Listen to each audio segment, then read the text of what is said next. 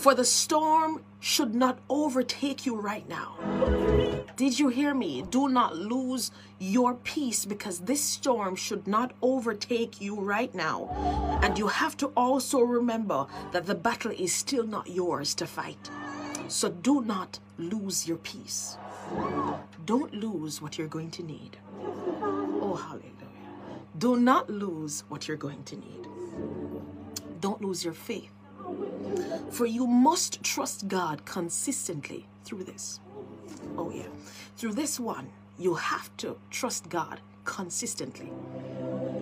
Tell yourself, there are some things I just cannot lose in this season. Don't lose your praise. You need to keep your atmosphere ready for what God is about to do and what God is up to. Like you just can't miss it. Do not lose your praise. No. You can't afford it. Your atmosphere must always be ready, because at any time God can. At any time God can. Don't lose what you need to come through this one. I had to tell you. And for some of us, we'll have to go back and pick up some things that we've stopped.